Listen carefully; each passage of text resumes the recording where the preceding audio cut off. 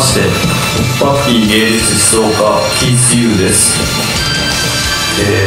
この動画は真剣政治語り場というもので、私が考えたものなのですが、今現在混乱や対立だらけの国内政治について真剣トークしつつ、できればオリジナルの政治的アイディアを語りたいというコンセプトのもとに作りました。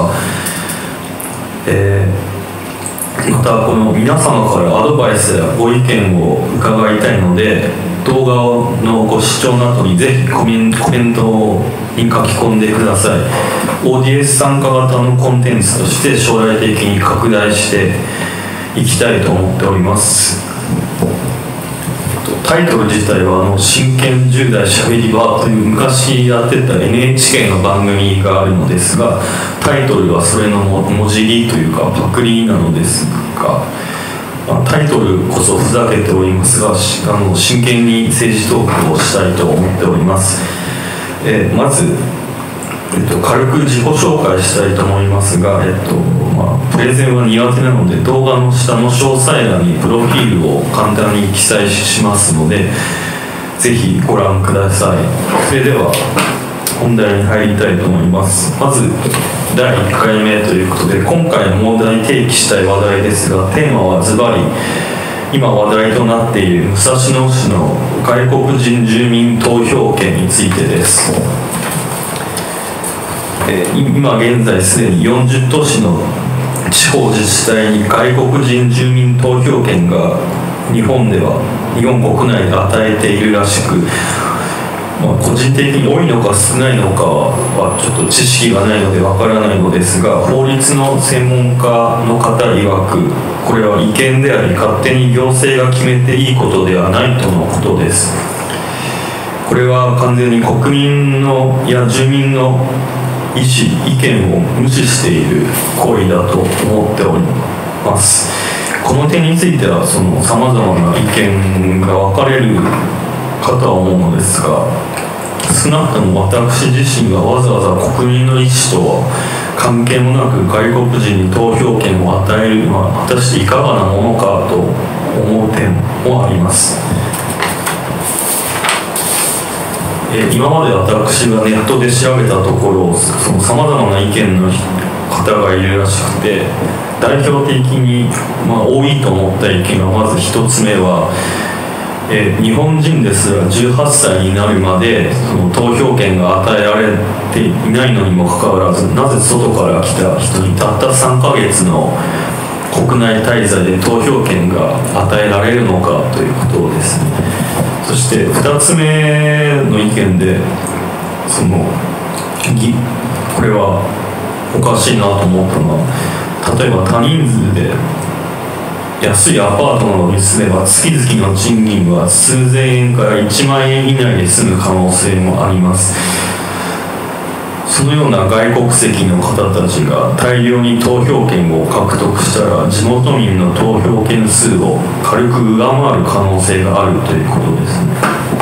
そして最後3つ目ですが、これはネットの意見ではなく知人から教えてもらった話です。このような外国人優遇ともいえる権利を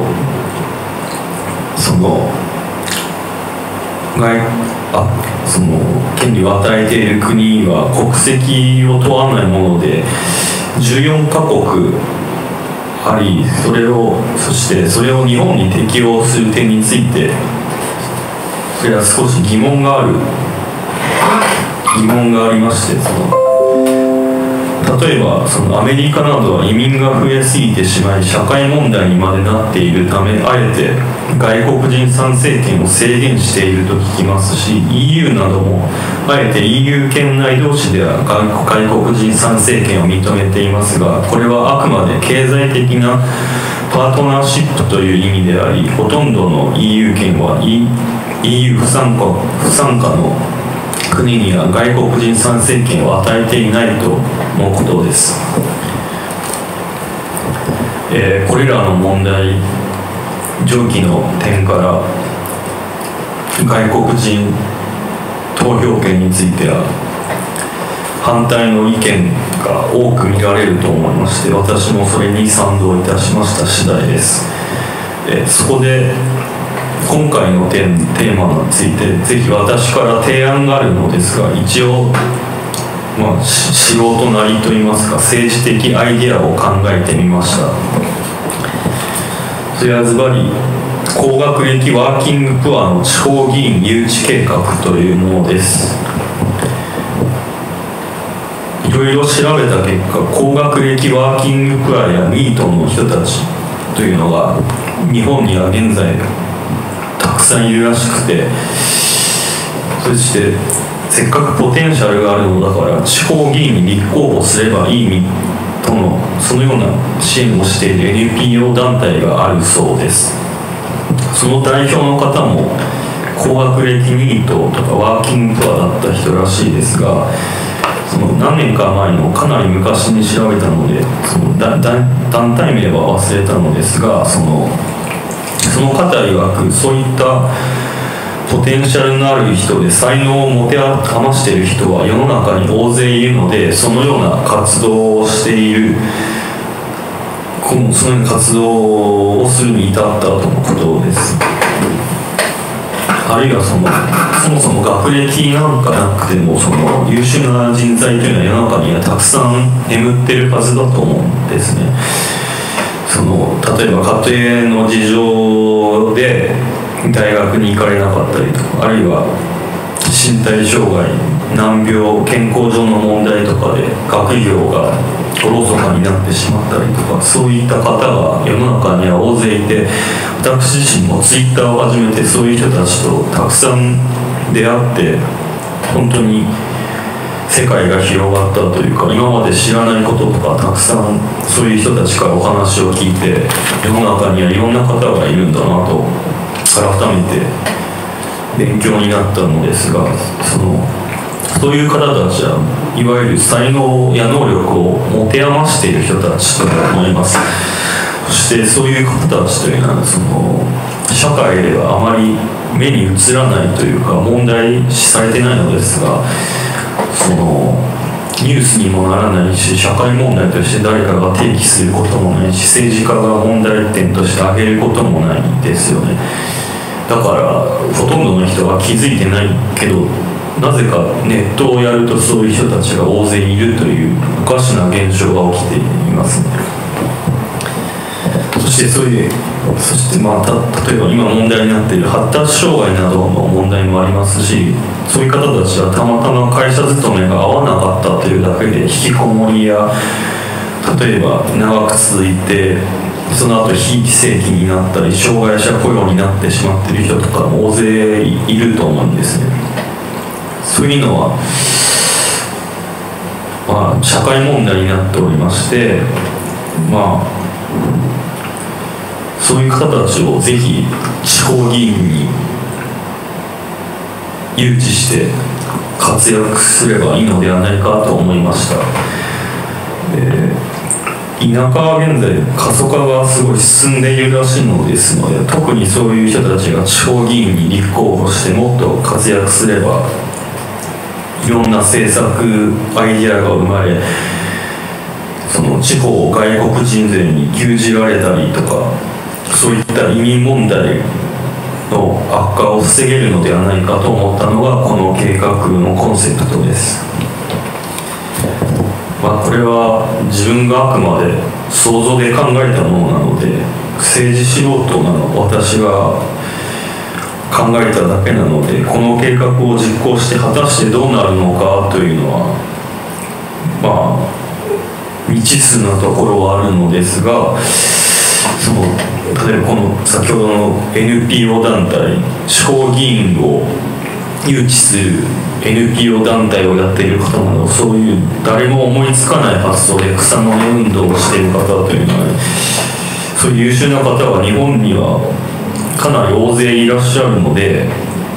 せっかくそういう方たちが草の根運動をしているのにもかかわらず、国が失策をすると全てが台無しになってしまうと個人的には思っております。そそしてその台無しにする国の政策に対抗するには、逆に国が思いつかない政策を民間ベースで考えて対抗していくという戦略が考えられると思います。確証は持てないのですが、日本の将来のためには絶対に欠かせない草の根運動だと考えられると思います。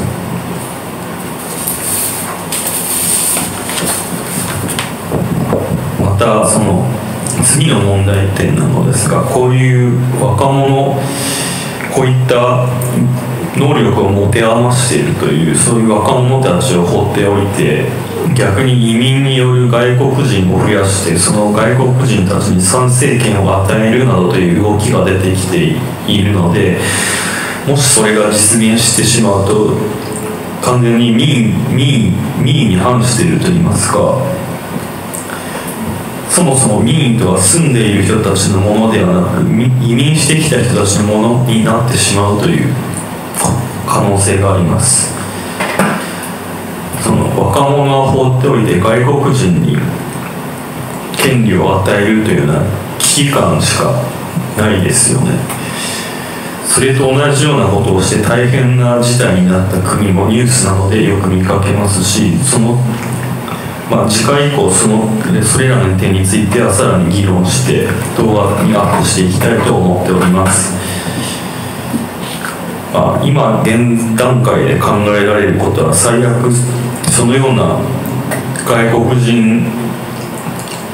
勢力が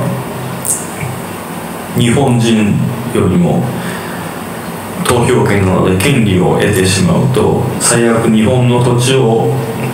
めちゃくちゃにされたり、山の木を全て切ってしまったり、日本文化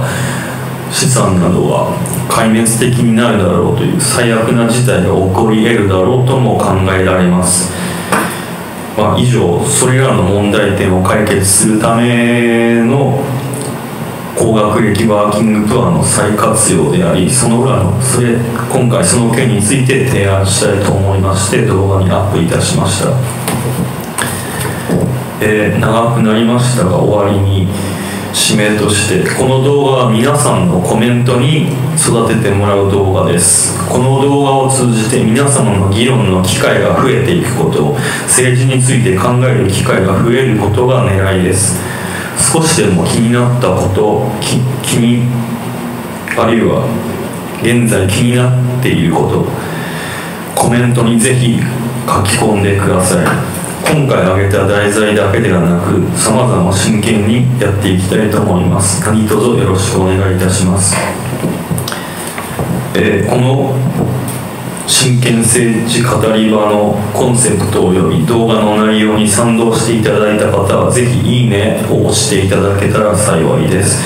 また何かお気づきの点がありましたら、アドバイスなどもいただけると大変参考になります。ただの個人的な感想でも構いませんので、何かコメントをいただけたら励みになります。